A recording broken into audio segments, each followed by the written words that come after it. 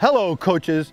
This week's quick tip comes from beautiful Mo Valley USPTA Division Master Pro Bunny Bruning. She's working on the slice backhand with your students.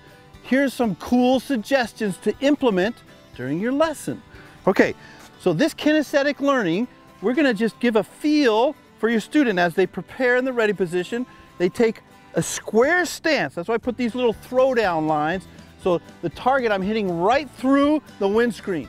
And then we have the racket about up by my ear, and I'm not gonna chop down or chop sideways. I'm just gonna go out and touch the fence with the tip of my racket. Did you see how cool that was? I have to stay back with my left shoulder, touch the fence. And the racket path is kind of like a, sort of like a little bit of a smile. I'm not super happy, I'm just a little bit of a smile. So I'm not going down or sideways, and whew, touch the fence. Kinesthetic learning, slice backhand, that's this week's quick tip.